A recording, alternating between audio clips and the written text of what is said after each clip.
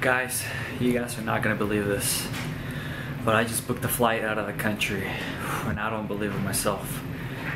So today is Sunday, so by the time you watch this video it will be Saturday. But I just booked a flight to Japan, Tokyo, Japan. I'm excited, but at the same time I'm kind of nervous because I'm leaving on Sunday. Short notice. It's just an incredible feeling. It's a little rush to a country that I don't know the language yet. I feel like I'm one of those people in the movies that they just book a trip and leave. I just never done this before. It's my first time. I've been out of the country, but not Japan. I've been to Mexico a lot of times, and that's the only country that I've been outside of the US. And this is my first time going to a different place where I don't know that language too. I'm pretty nervous and excited at the same time. You guys don't know the feeling, just making that decision right there and then, just click and book a flight for a week. You may also ask, why Tokyo? Why Japan? The things that come into my mind when I think about Tokyo or Japan in general is technology, futuristic, robots, a lot of arcade stuff, arcade games, and anime. When I was a little kid, I used to watch Dragon Ball Z. That was the biggest cartoon that I really like, but you know, it's anime, and I just didn't know where it came from or anything. When I was growing up, I found out that it was made in Japan. So now I'm gonna prepare a list to see what I need.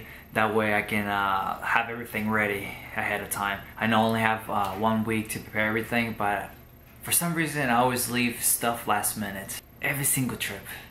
It's the day before my flight, and I got all my stuff packed already, like I said. And let's see what we got here. Yeah, I don't have anything packed yet. Once again, procrastinate. Left it for last minute. So I've been watching videos and kind of searching online what to bring just for a week.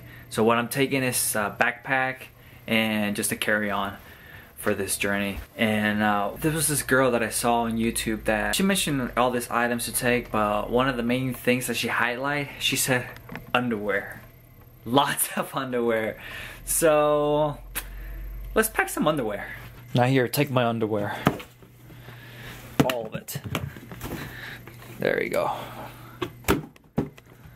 And that's all we need. Enough with the jokes. I need to get packing.